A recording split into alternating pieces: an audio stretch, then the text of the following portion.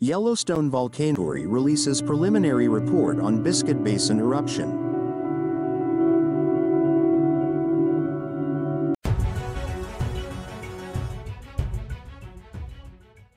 Yellowstone National Park's Biscuit Basin will be closed for the remainder of the 2024 season due to safety concerns after Tuesday's hydrothermal eruption sent a 3-foot-wide rock hundreds of feet into the air, damaging pavement and reshaping a nearby hot pool, the park said Wednesday night.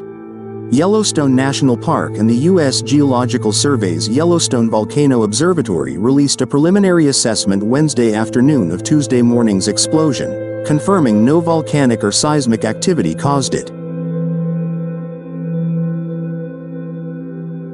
The explosion, which shot steam and debris hundreds of feet above the ground, destroyed nearby pavement and sent grapefruit-sized rocks hundreds of feet from its source, wrote Michael Poland, the observatory's scientist in charge.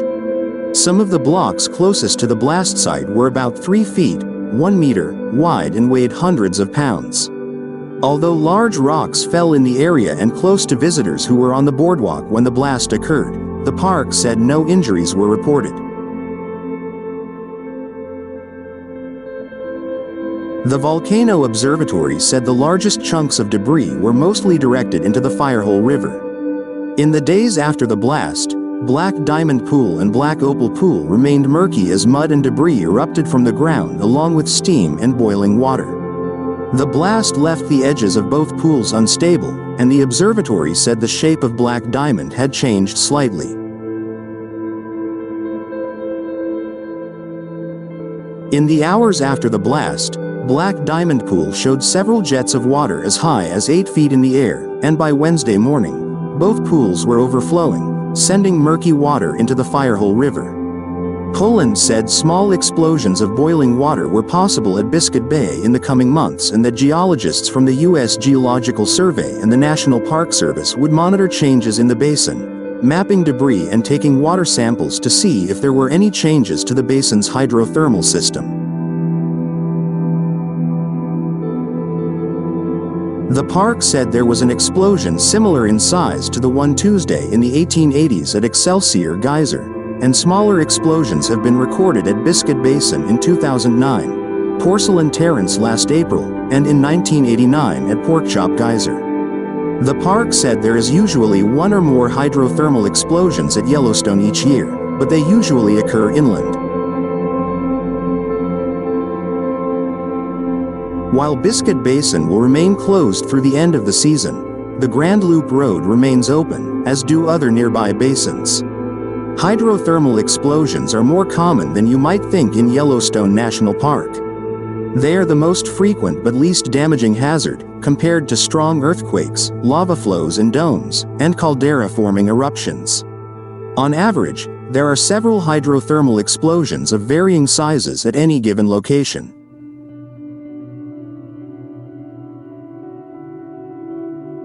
Yellowstone National Park every year, often in remote areas that might go unnoticed.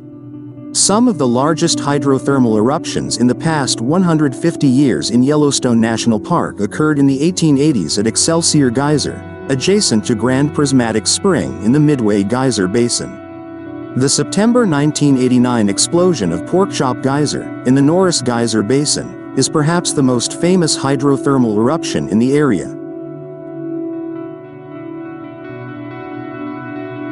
It was witnessed by several visitors but caused no injuries. Another small explosion occurred in the Norris Geyser Basin as recently as April 15, 2024. This event was detected by a nearby monitoring instrument specifically designed for that purpose. Without data from that instrument, the unwitnessed event might never have been recognized. In a monitoring plan for Yellowstone released in 2022,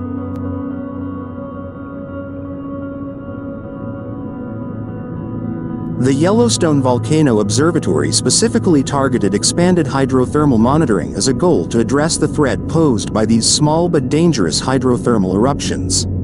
Monitoring equipment installed in September 2023 at Norris Geyser Basin is a first step toward that goal.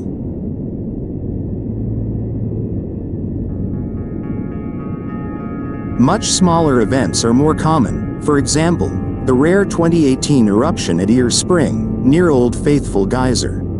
That eruption brought decades of human debris to the surface. But bigger events can happen, too. Since the last ice age ended in the Yellowstone area about 14,000 years ago, there have been more than a dozen hydrothermal explosions that have left craters hundreds of feet wide.